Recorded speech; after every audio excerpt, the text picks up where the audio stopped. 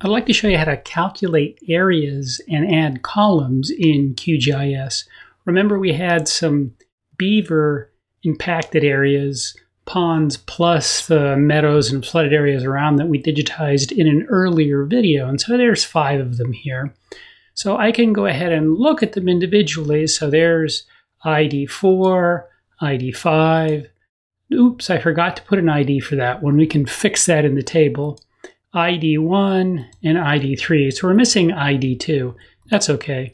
I'll go ahead then and toggle editing on for my feature. Remember, I'll select it and toggle the editing on. And I can right click and open the attribute table with the editing toggled on. Now, if I forgot to toggle it on before I did the opening, I can toggle it on and off here also using this button. So it's toggled on. We remember, oh, there's this 1 we have to fix. So we'll type in a 2 there and hit return and then save it. And now we have that saved value.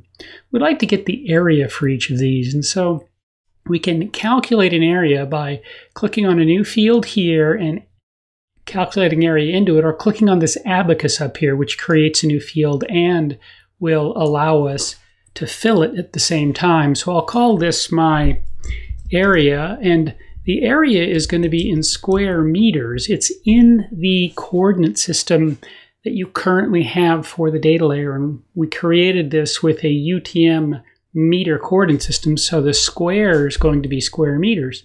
I'm going to make sure it's a decimal number. That precision is fine, but if it's going to be a really big number, I could make this field length bigger. I don't need it to the nearest centimeter. I can do the nearest tenth of a centimeter. So I have to create an expression here. So in this case, I want to use the geometry, the built-in expression, and just double left click to get the area to show up here. It's going to calculate the area. It gives me a preview of what it might look like here. So I then say, okay, there's a description of the function here, but I've already told you it calculates a square area in the units. And it calculated it. Now, how do I know? I can go ahead and look at the attribute table, and there they are, the areas for all my pieces. I can also then look at a piece, so I'll go here and get my inquire cursor, and it shows the area for each of these. So I have the square meter area showing here. Well, what if I don't want the square meter area, but rather I want acres? So I can open my attribute table. I can add another field, this time using this add field here rather than the abacus. And I'm going to give it this field name, the acres, right? Oops. I don't want it to be an integer. I want to make sure it's a decimal number. 10 and 3 is fine. I'll say OK. And then I can calculate into an existing field. Rather than a new field, I'll update an existing field. That was different than what we did before. I have to tell it which field, my acres field, and again, I'm going to give my expression here. And so I want fields and values. I want the area in square meters divided by the conversion factor. Oops, double click, that happens sometimes.